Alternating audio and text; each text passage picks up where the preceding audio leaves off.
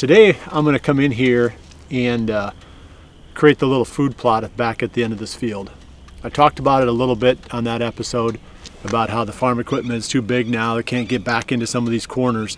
And I'm going to use the poor man method, and I'm going to create a little food plot back here at the end of this field. This should be a great place to catch that buck when he stages to come out to feed in the larger field. I'm not sure what I'm going to have planned in the big field yet. I'm hoping corn, but I'm still a ways away from getting that done with all the rain that we've had here. But it's perfect timing to put this poor man's food plot in. So let me talk about what the steps are in producing these poor man plots. First off, it's super important to know that you can produce these things, or you can plant these things just about anywhere. You don't have to own land, you don't have to lease land. I know a lot of our viewers are doing this just on property that they have permission to hunt. Obviously you got to ask the landowner if you can do it, but any little spot like this, you can go in with a chainsaw or whatever you need and just kind of clean out the low brush. Get it exposed so you can see all the weeds and grass, and then you spray it with glyphosate, which is the all-purpose killer. It used to be called Roundup, now the generic brand is glyphosate. Spray it, get a good kill, and always in the past we've waited a couple of weeks and then come back and burn off all the residue. Make sure we expose the ground nice and black so the sun heats it up fast. You get, when it rains, you get really good germination. But talking with John Barsotti at Frigid Forage, he recommends that you don't even have to burn it off. So I'm going to try that with this plot this year. I'm just going to spray it, and I'm actually going to broadcast seed my pure trophy clover today. And I'm going to come back in a couple of weeks, check on it, see how it's doing, make sure that it's dead, spread some fertilizer, take care of the plot, once I know that the seed is going to germinate. So the thinking is that any rains that come, any winds that blow, the seeds are going to work their way down to the ground level. So you'll still get the good seed to soil contact when the grass dies, falls down over the top of the seed. That's going to help to hold the moisture in even more. So I'm going to try it this year. Like I said, always in the past, my steps have been spray, wait 2 weeks, burn. Sometimes I'll then, rough up the ground a little bit with like a landscaping rake, those 3-foot wide rakes, and then broadcast seed, and then also broadcast the fertilizer, and then pray for rain. So I guess you got 6 steps. But this time we're just going to say, okay, spray, broadcast seed, fertilize, pray for rain. So we got it down to 4 steps: no burn and no rake. Before I get started, I'm going to talk about what I brought along on this project. First is the seed. Like I said, this is the Pure Trophy Clover blend from Frigid Forage.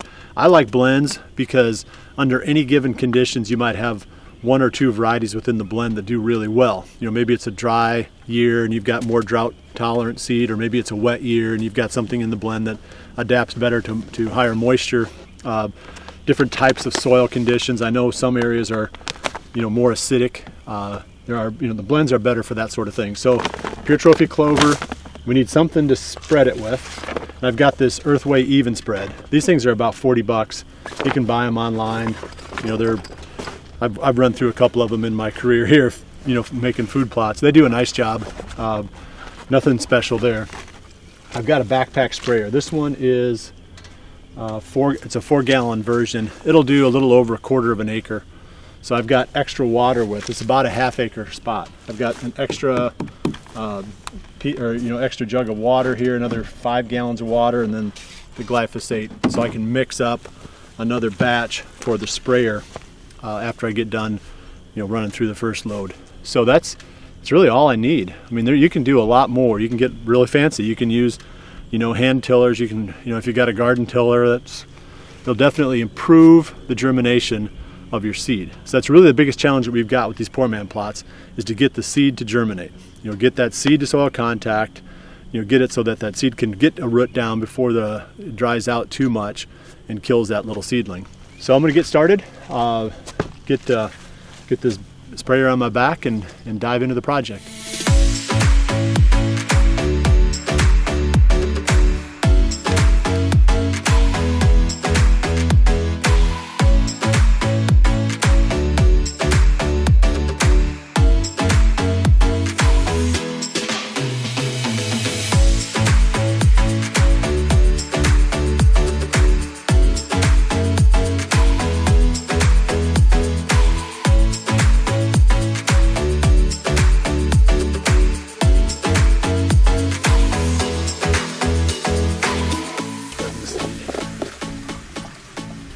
By the time I'm done, hopefully you're inspired that this is not real hard to do. This is something that you can definitely do in the places where you hunt. It's going to be a great spot for anchoring that buck into one place. Get him to stage right here before he heads out into that bigger field to feed.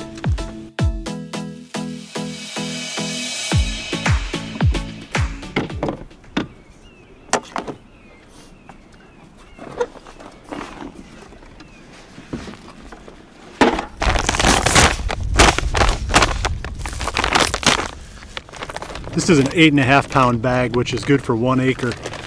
And I'm going to really bump up the seeding rate here because of the fact that I'm seeding it into that standing grass. So I'm going to be at about twice the normal rate.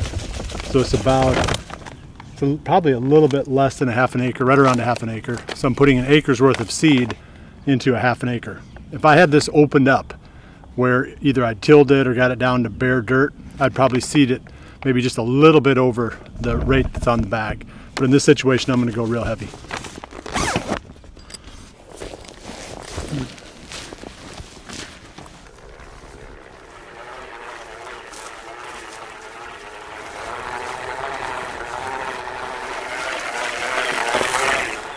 That was a lot more work than I thought. I think I'm just starting to get old here. But these poor man plots are all about putting in the sweat and not the cash.